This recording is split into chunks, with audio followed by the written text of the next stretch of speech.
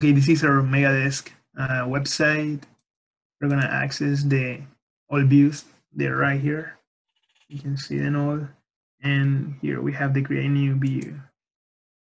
So we're gonna add a new one. Name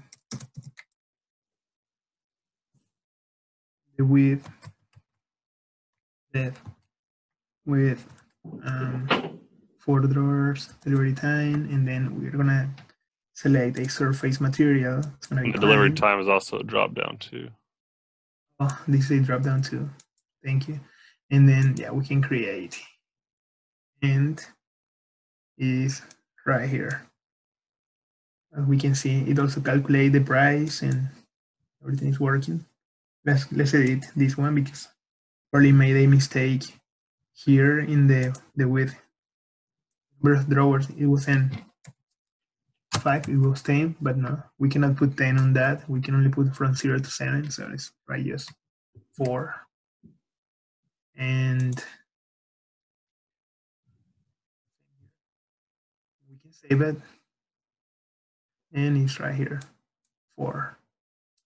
And we can also see the details of any of these quotes.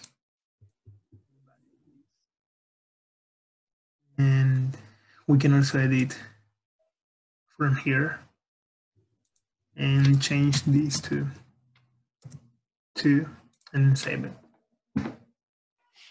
Okay. And we also can delete the records. So the Helena that we added, hit delete. Yes, we want to delete it because it's all the info, and hit delete. And it's gone. We can also sort by date added. So the latest date here, earliest date here, the latest at the bottom, and also by last name. So it goes down to Young, and then Young will be at the top. And then one thing we wanted to point out too was on the create. We something happened with the validation. So if we just put something in here and say like 99 drawers, it doesn't let you create, but it doesn't pop up the validation message. So that was something that we did miss.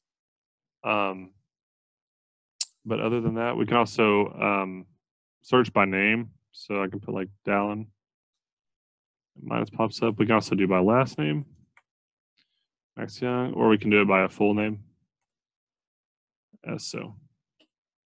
So yeah, that is about it. That concludes our project, and appreciate you watching.